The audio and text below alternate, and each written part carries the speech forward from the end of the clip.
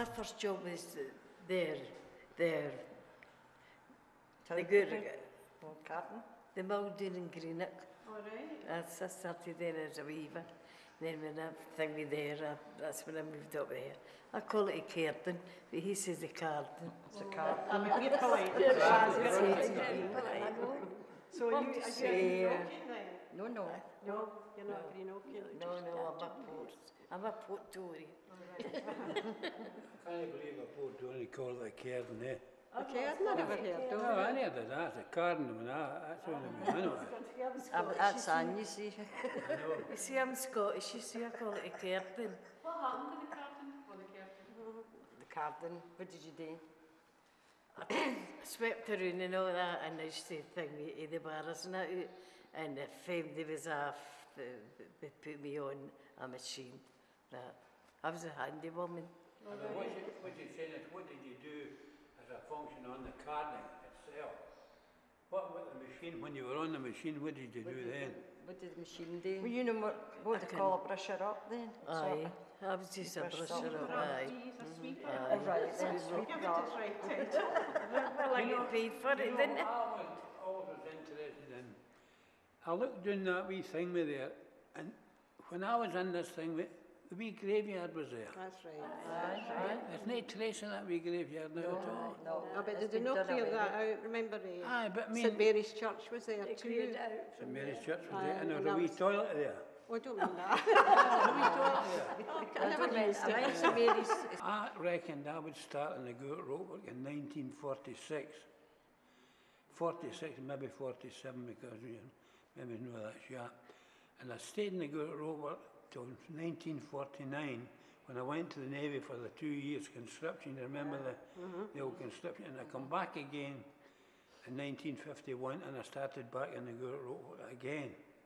And I worked there till the go at Ropeworks right through to about 1964, 65. Between 64 and 65, isn't it? Yeah. That's right. And that's when I went to Blacksmith Greenock. So did you deal more with the canvas side or Oh, I was was the ropes? No, what I done was the canvas was all laid out and we marked it for the eyelets to get punched in and for the ropes to go through. I had a facility up the stair for putting in eyelets, That's right. where wee Marion worked in the corner, Aye. and then she dropped it down the hatch, down into the paint That's loft. right, aye, And that's what we they marked it pulled, all out. they pulled it up, folded it up, and left it for the girls to paint on. Aye, that's right. That's what we done. That was a Always different sprayed part. it. We actually made the rope. Right, roped to get into, aye, and then you that's- coiled it all, made aye, it that's into what Sue coils, you know. done, it was- That was really good. So Went up to the mayor of it. I was 17, I came out to Glenmill and the Big Myers. The heckling. well, I was just speaking to a woman this morning. She worked in the Headley. Millie. Millie. Aye. The excellent, aye. Worked out and was only in there for a couple of months and I was shifted up into the spinning. Where they put the empty baubles in. Aye. And then when it was The finished, flags come up took here. them out. And I think they went to the weaving. The weaving or the winding or something like that. Aye. I was all, as I say, we worked hard and we done our job, but there wasn't the same pressure on you as what there is now in any of the factories. It was a different style of management, though, wasn't Yeah, it? of course. There was a one guy in charge, and he knew everybody, and he That's talked to them, and with a bit of luck, he smiled at you. Well, no, I never got a smile from him. No, Stuart Weir. Could you have been a favourite? A wee plump man, Aye, Stuart Stuart, I Weir. remember him. Aye, He was Stuart. he was in the winder, wasn't he? Aye. But he was quite strict. Very, very Aye, strict. he was strict.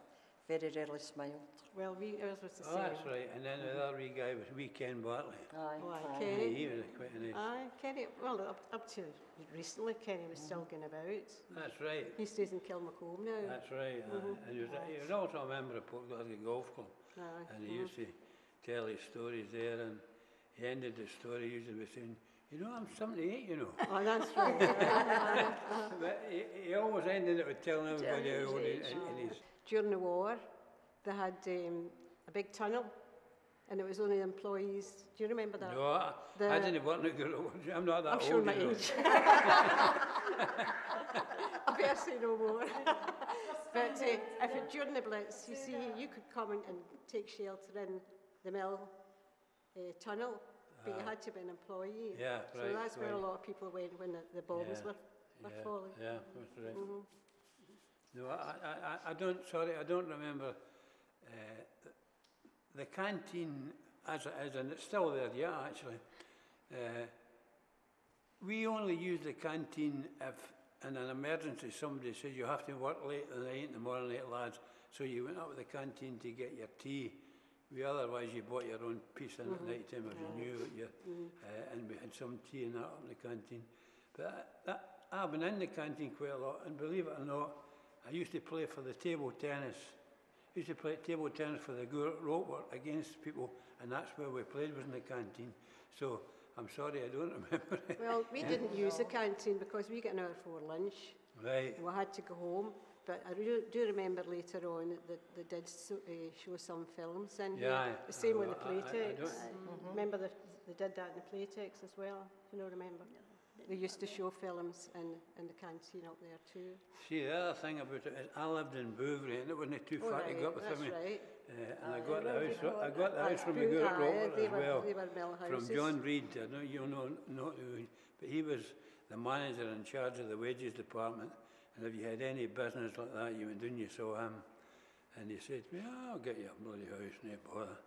And within a week I had a house. Do you remember when the pay come in a wee tin? Aye. Remember, you got a wee tin, and you counted out like that to see if your right. pay was all right. I get 7 and 6 pence a week. And then our oiler, he get called up, and we had to pull big ropes up. You know, as the rope came out of the machine, they went round all these things, I don't know what you call them. And this, you had to pull this rope up. This was stretching the rope. Stretching, So when he left, we had to take this job over, and we get 10 shillings a week extra. And the first time I thought, I've got 10 shillings more this week. My daddy says, don't count your chickens before they're hatched. I says, but I'm getting it. I'm getting it. They took it off me in income tax. One hand enough the other.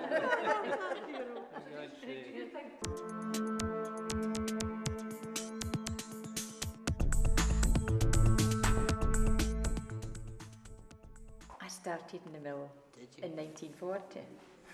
Left school on the Friday and started on the Monday.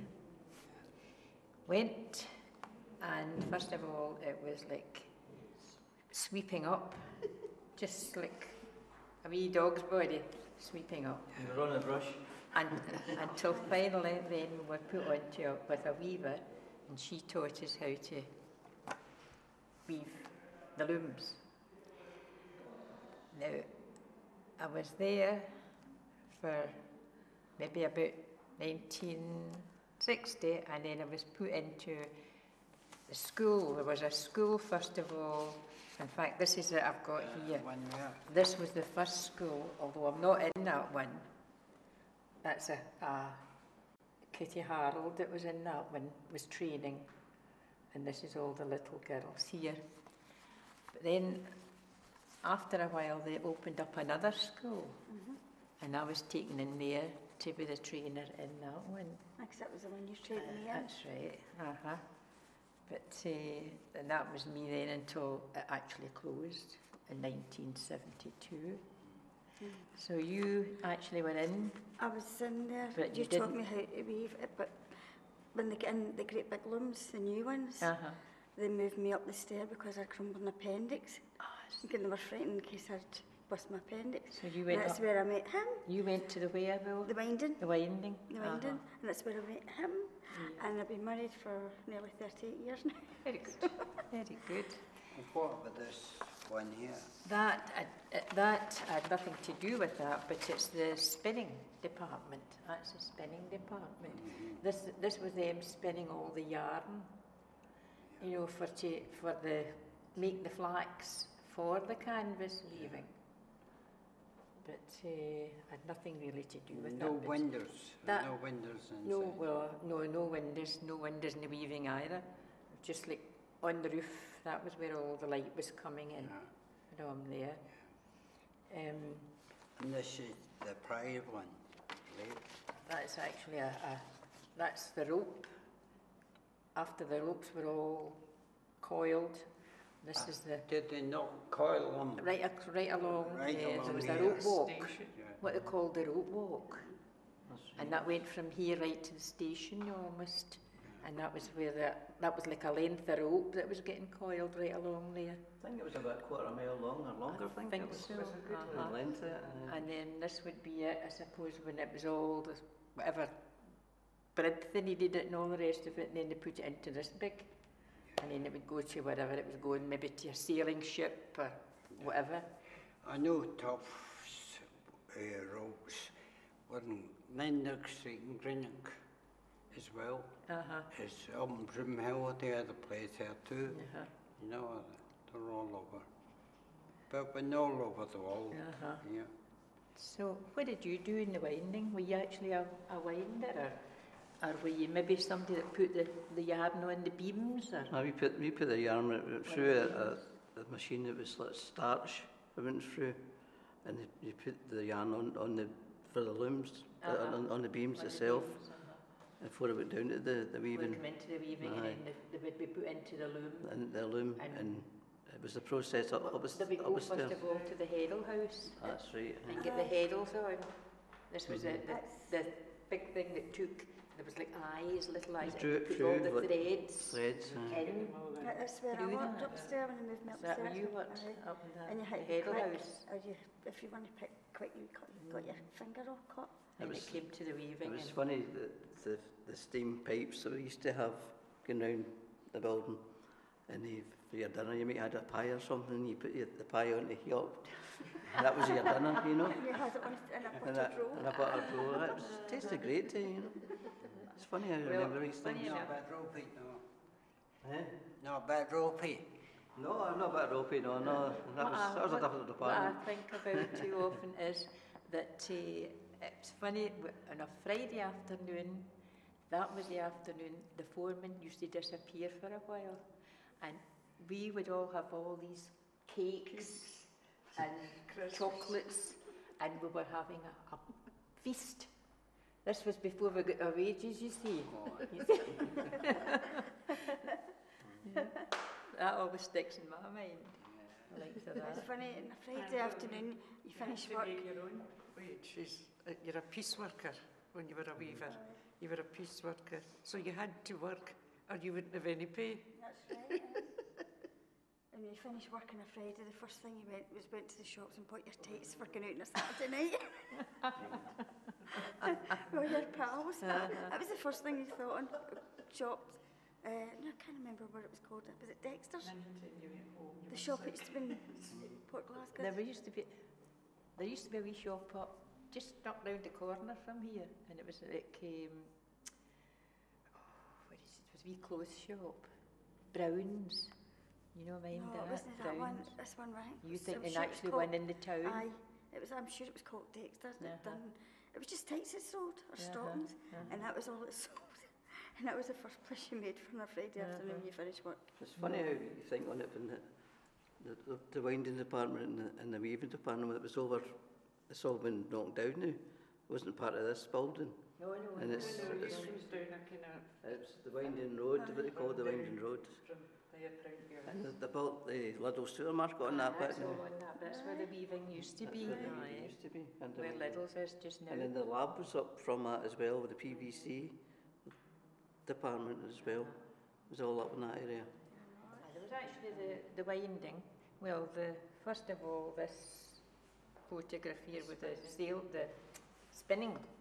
They would be the first to begin, and then it would come to the winding.